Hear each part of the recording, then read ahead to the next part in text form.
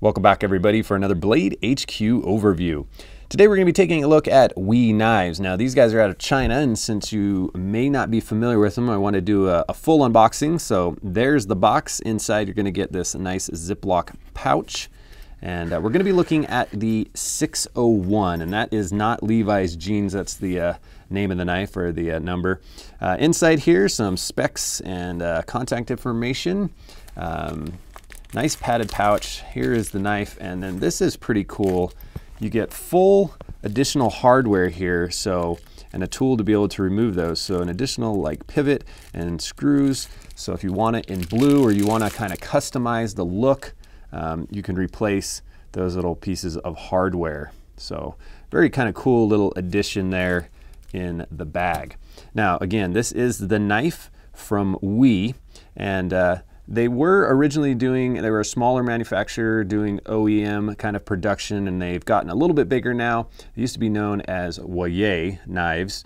Now they are WE Knife Company. And this is the knife that we have to show you, this titanium flipper frame lock. So as you can see, really nice millwork they've done kind of through the chamfering work there. Nice titanium backspacer with an integral lanyard hole that even has the little guards or protection on the outside of the handle material. And then a milled pocket clip that's going to give you a tip-up right-hand carry, so we'll give you a shot of that in the pocket.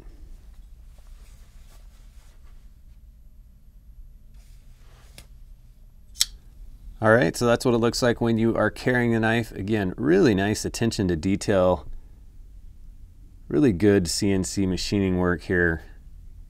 As far as deploying the blade, you do have that flipper. This runs on a ceramic ball bearing system, so it comes out nice and clean.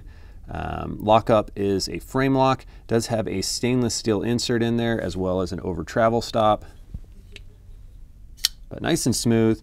And then check out that blade. You are looking at an S35V in steel. This is a two-tone finish. They have it in satin as well as black.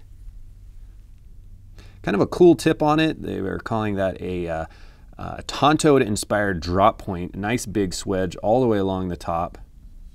Very comfortable in the hand. Good ergonomics here. The way that it fills it, the little dip for the thumb, and then kind of a long sweeping finger choil. Very comfortable. Overall weight on these knives, you're looking at 4.66 ounces. And then lengthwise here, we have 8 3/4 of an inch, and the blade is a 4-inch blade. And we have several different models. I pulled out some to show you.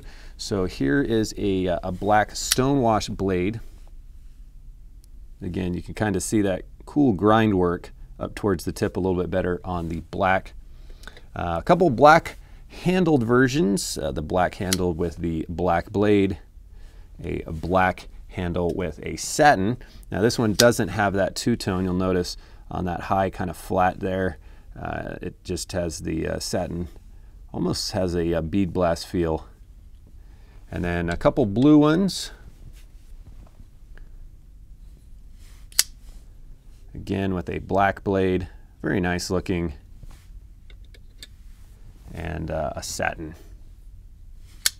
So check out WE knives, a 601 here, as well as they have several pins, and these are available now. All you need to do is click that check it out button and go check them out.